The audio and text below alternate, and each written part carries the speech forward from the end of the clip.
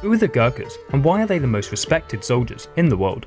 Part 1. The Unification of the Gorkha Kingdom. Today, Nepalese Gurkhas are known as some of the most fearsome warriors in the world and are some of the most respected soldiers in both the British and the Indian armies. Known for their elegant swords, known as Kukuri, one former Indian Army Chief of Staff was quoted as saying, "If a man says he is not afraid of dying, he is either lying or he is a Gurkha." So why are the Nepalese Gurkhas such formidable fighters, and how did they become an integral part of the British and Indian armies? The Gurkhas' rich history could be traced back to 1559, when Prince Dravya Shah formed the Kingdom of Gorkha. The oldest existing Kukuri is also dated back to this time, and is thought to be based on a variation of the sickle that was used for hunting and war. In 1736, the Gorkhas expanded into neighbouring territories and eventually laid siege to the Nuar Confederacy of the Kathmandu Valley, beginning the war which would one day unite Nepal.